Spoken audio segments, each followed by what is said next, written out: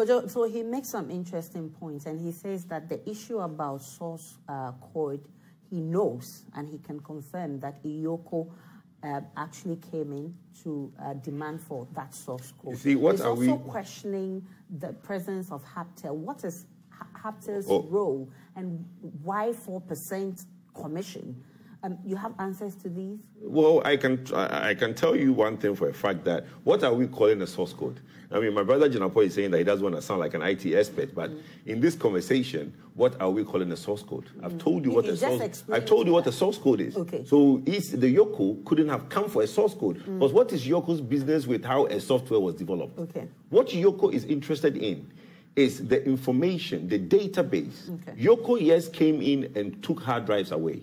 The hard drives they took away is they want the IT department to release how much credit they have disbursed off to customers. But that's exactly what he no, said. but he's, So maybe we are also so maybe that is what we are calling source code from the IT. Well, that's fine. Maybe that's what we are calling source code. But if you work for ECG, right, and your management wants you to give them information such that they could be able to do transparency accounting, why wouldn't you be forthcoming with it? Why do we need EOCO to come in to get you to give it up? Okay. You don't work for a third party. You work for ECG. Okay. So the fact that EOCO was brought in tells you there was a problem. That if the management wants something from the IT department and it's not forthcoming, so we all agree on something. Okay. There was information given to EOCO. EOCO is conducting an investigation.